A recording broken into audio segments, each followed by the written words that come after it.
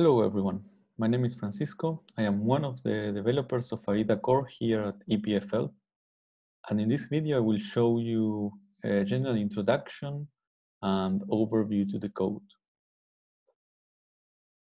So first, I'm going to give you a bit of context and talk about the motivation behind the development of AiiDA. And afterwards, we're going to go a bit into the code itself and how to use it. So most of you are already familiar with the exponential rate at which computational power has increased over the last years. Nowadays, we are actually at the verge of achieving speeds that are in the order of the exaflops. This, in turn, has allowed computational scientists to continually expand the horizons of their research, both in the precision of their results and in their sampling capabilities. And the material science community, from where we come from, has been particularly interested in these advances and in tackling the obstacles that come with them. So, one of these problems that is actually more widespread throughout the whole range of scientific disciplines, and which is particularly important to understand AiiDA, is the notorious reproducibility crisis. And reproducibility is one of the cornerstones of the scientific method, so this is not something to take lightly. It is easy to understand how this could be a problem in real-life experiments. This is because it is extremely difficult to have control over all possible variables that might be relevant. But computational scientists, however, have much more control over the environment of their simulations. So why is this a problem for us too? And to understand this, we first need to analyze and model how is the process of doing computational research. And for this, we will use what we call a provenance model, which in this case will represent the whole process as a graph of nodes. And we will see that this representation will not only help us to understand the problem, but will also help us when we're trying to solve it. And we will start, since part of our job is dealing with different pieces of information, we will represent this as contained inside of nodes that we will call data nodes. And as you can see, these nodes may contain, for example, a list of atomic positions that are the input for a molecular dynamic of the set of parameters for the code that we will use to do this dynamic. And and then the way we use this information is we transform it. We take an initial geometry and the list of inputs, we run the code and we obtain the relaxed geometry or a trajectory, so another piece of information.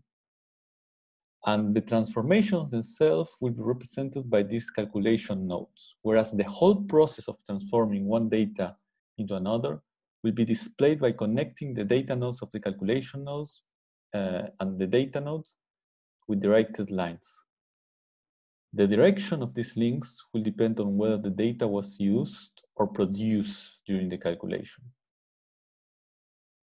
So this would be a single step of computational research, and what it would look like represented this way. We see that the transformation of some initial data D1 into an output data D2 through the process calculation of C1. And it is important to note that there is information not only inside of the data nodes, but also on the links. And this information is about the relationship between the different pieces of data. Now, this is only a single step, but a scientific process or a scientific workflow will involve several of these steps, and many of them will be operating over data created by its predecessors, as here is doing C2 over D2.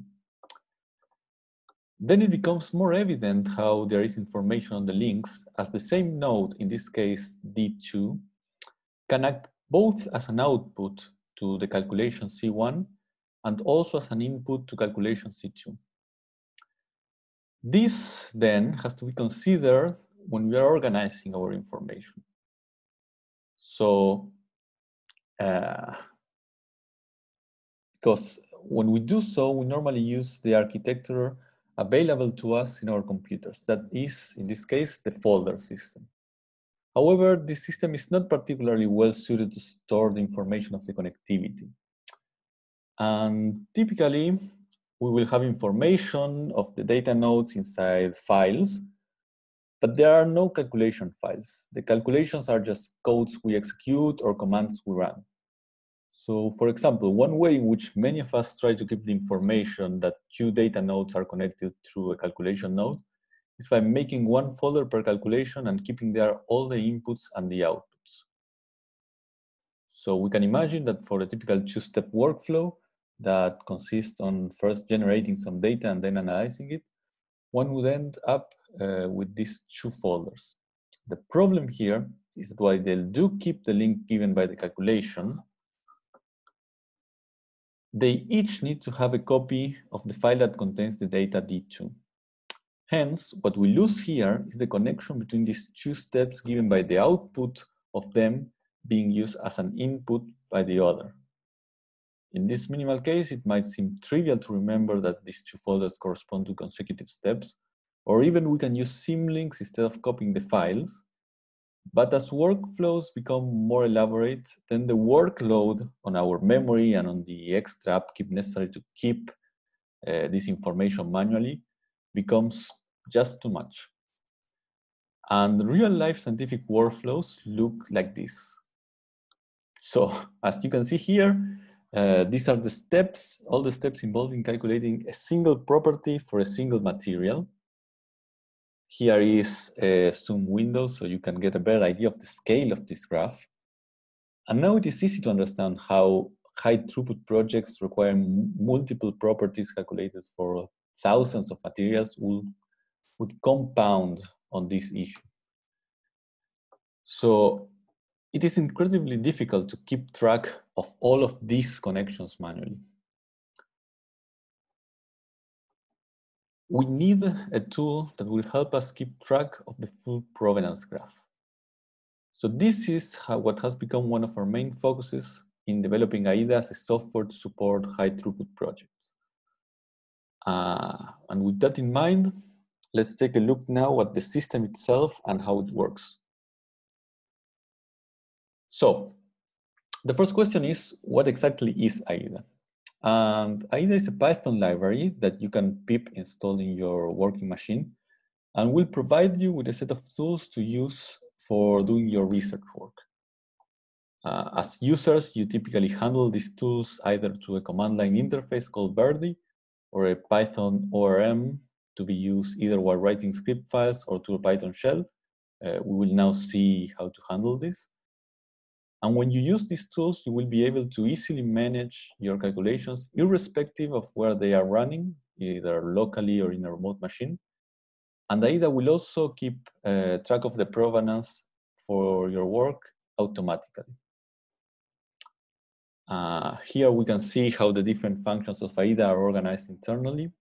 On the right, you have the different interfaces you can use to interact with the AiiDA installation. And you can see both the ORM and the command line, but there are some other options as well. On the left, you can see the engine that is in charge of managing the daemons that run in the background and keep track of your active calculations. And finally, it is also relevant to mention here below the internal storage consisting of a file repository and an internal database where all the information of the provenance is stored. So these are the pieces of the puzzle, but then how does it work? Or more specifically, how does one work with this? So, okay, let's take a look at this very simple procedure. We start with this initial piece of information, this initial data, the number 10 stored in our variable data 0. And we run two calculations or transformations on it. The first one is to multiply it times 2, and the second one to add 1. Very simple procedure. And you can run the script like this and maybe print the result to a file to be used later for other processes or keep it in a different fashion. But we have seen before, it is very easy to lose track of where this value of 21 came from. So the solution with AiiDA is that by introducing some simple adaptations that I will now explain into the script, we can now run with AiiDA in a way that will keep the provenance of this two-step procedure. And so if we run this with AiiDA using the command line tool, we call Verdi run with the name of the script, and AiiDA will start processing it. So the first thing that it does after reading the definitions is to create an initial data node, as indicated here to Python by using the AiiDA ORM type to store integers. And you can see that when it creates the node in the database, it assigns it an ID number to it, and we will see later why this matters. But then the next step is to use this initial data node as an input to our first calculation times 2. And you can see that the calc function decorator in the definition is indicating to AiiDA that it needs to keep track of the provenance by connecting the inputs and outputs of this function to a calculation node. Again, note that it assigns a different ID number to every node it creates. And finally, it calls the last function and generates the last calculation and final output. This works exactly as with the previous calculation. So finally, the script finishes, and our database will have kept the record of all the transformations that turned our initial value inside of node data 0 into our final value stored in node data 2. Now, the thing is that all of these nodes are kept inside AiiDA's internal database. So the user does not directly see any of this content. So the program also provides a series of tools to explore the content of your database. So for example, you can ask AiiDA to list all the calculations that it has recorded by running this command, Verdi process list, and expose the information about the two calculation nodes we just ran. So we had their ID numbers, their label, which here will allow us to identify each of them, and their state, which in this case is finished successfully for both of them. During this tutorial, you will learn how to run different calculations, how to read this status, but we just now focus on this. And if we wanted more details for one of them, we could take, say, node 2, for example, and we could run Verdi process show with that ID.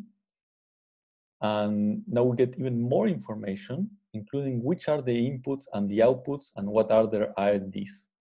So again, we also have a command that allows us to check the values stored inside of these data nodes, referenced by their ID numbers.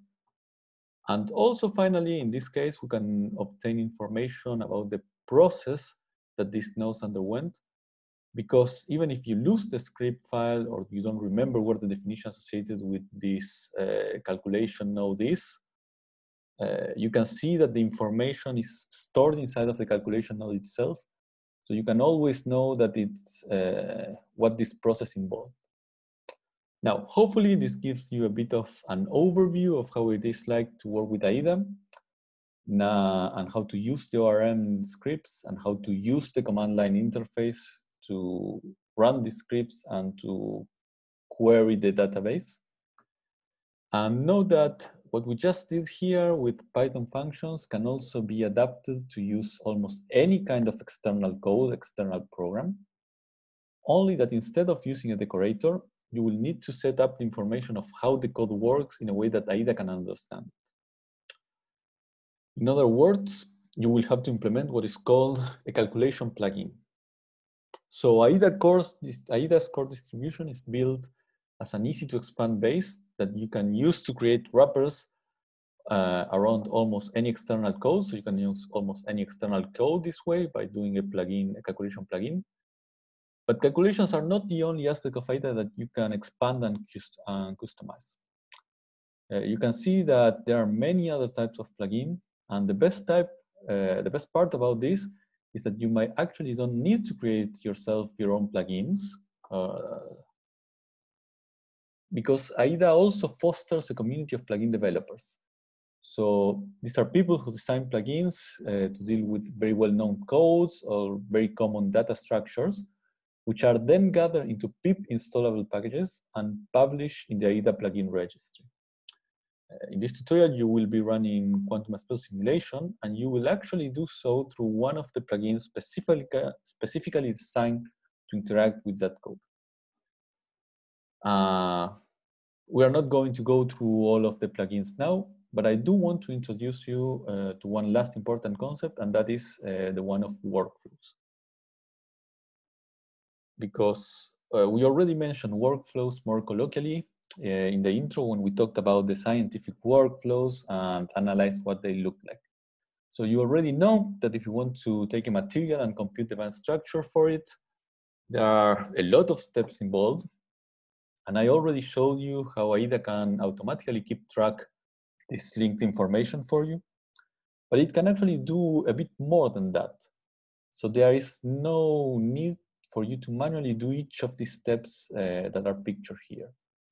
And this, of course, might already be apparent to you because when we saw how to work with AiiDA, we wrote our two-step mini workflow in a script. So it is natural to think, okay, why can't we do a script that does this whole workflow now? And indeed, this is possible with the tools that we have already saw. And it, not only possible, but also extremely valuable. Because not only does this make it easier to apply the workflow, both for reproducibility purposes, but also to repeat it and apply it to different inputs, but it also allows to hide both the computational and the scientific expertise or know-how from the end user, making this into a tool that you can now offer to a wider audience. We call these tools turnkey solutions, as you can just plug them in and turn them on, and they just work. Moreover, in AiiDA, we support the design of workflows through the implementation of a specialized type of node. So how does that work? Let's first analyze how one would go about doing this normally. You can imagine taking the procedure that we used before here. Here in the right is what we used before, and then wrap it around the function here on the left that can more easily be reused. So if we were to run this new script with AiiDA, then we would obtain the exact same provenance as before, as is expected. But again, with some simple modifications in the way that the script works, in this case, just a single decorator. And we can indicate to AiiDA that this function is defining a cohesive procedure. And so when we run this one, it will reflect this cohesiveness by connecting the initial and final nodes, as well as both calculations used, to a controlling workflow node. This way, not only does the origin of each of your results can be traced back to the data provenance, but also there is a logical provenance, in this case represented by the workflow node, that helps you to understand the bigger picture of your procedures. And so with this, we have now seen all the features that I wanted to show you. So to summarize, with AiiDA here, you will learn how to use it to locally control your remote resources and keep track of all your calculations directly from your computer, so without having to log in different clusters or copy files around. We will see, or we have seen how you can work in a way that the data provenance of your results is recorded and you have full traceability for your work. We will expand on this later. And finally, we have just saw how AiiDA also supports the implementation of high-level workflows and the design of turnkey solutions.